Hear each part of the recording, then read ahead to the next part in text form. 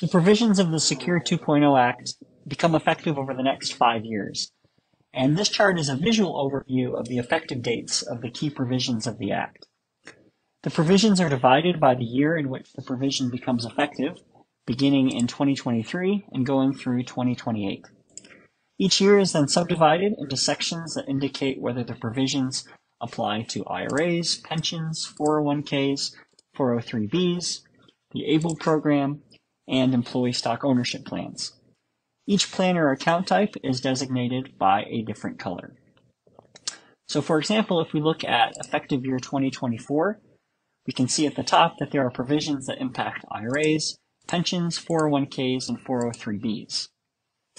Then if we scroll down, we can see that section 110 impacts IRAs, 401ks, and 403bs. Sections 108 and these sections below it all impact IRAs and 401ks.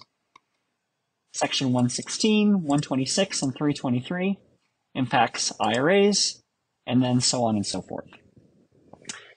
We've made the chart freely available on Google Sheets, and you can also download a copy to Excel format if you prefer to use Excel, and you can do that by going to File,